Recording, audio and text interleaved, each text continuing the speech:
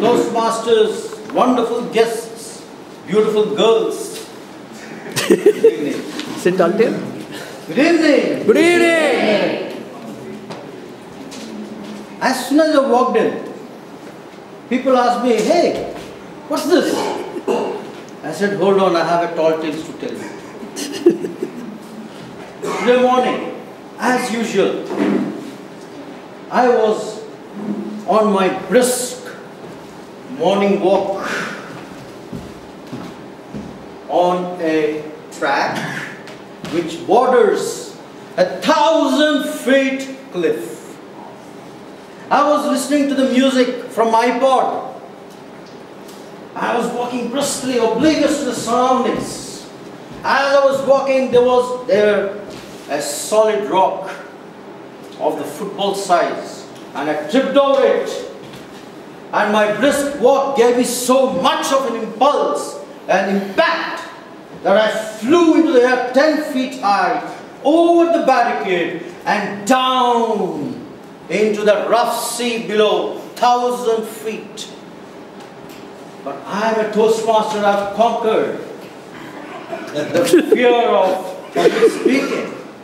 Fear of death is a distant second. What did I do?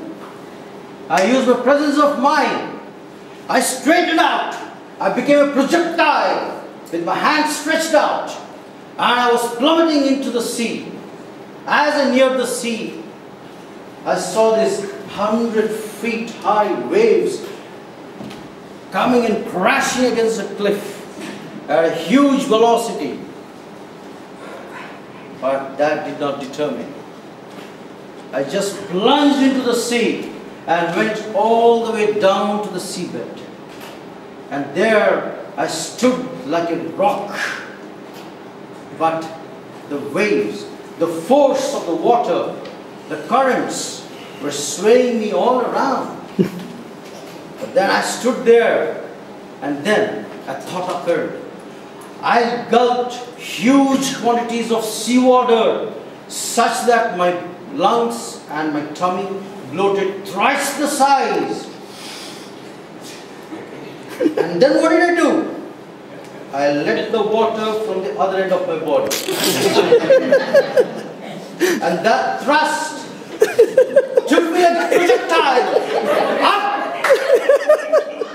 I broke the sea surface, and my head was bobbing there up and down like a football.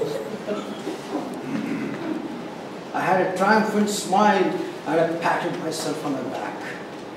But that moment of triumph was short-lived, because I saw one 30-feet shark racing towards me with its razor-sharp teeth, trying to come and bite me. But I'm a Toastmaster. I conquered the public fear. I took out my penknife. As the shark approached, I slashed it vigorously, randomly pierced it, and very soon the shark was cut into tiny pieces. The whole sea was full of blood red. And then I saw 30 sharks racing towards this to eat those flesh pieces. And I took this opportunity. I said, okay, now is the time. I turned towards the cliff, and I started swimming at such a high speed that even a supersonic torpedo would feel it's slow compared to my speed. With such a speed, I was racing, but very soon I saw one of the sharks was even inching closer and closer to me.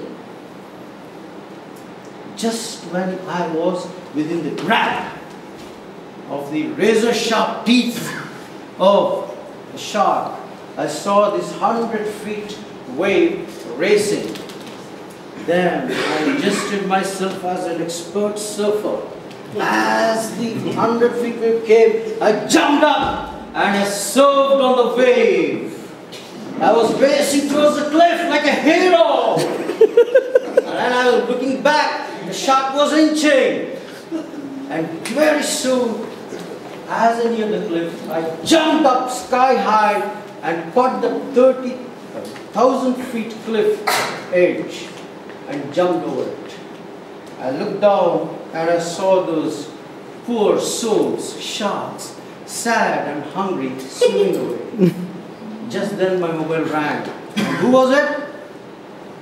TM Surya, Satish here. The tall test contest is going to start. Where are you? Just 5 minutes. And I was 20, 30 kilometers away from the venue. And I took to my heels. I thought the traffic was going to be so damn snarling. Thought I better take to my feet, and I ran at such a high speed. And I came within 5 minutes, covering all the 30 kilometers into the venue with this dress. That's the story, my dear friends.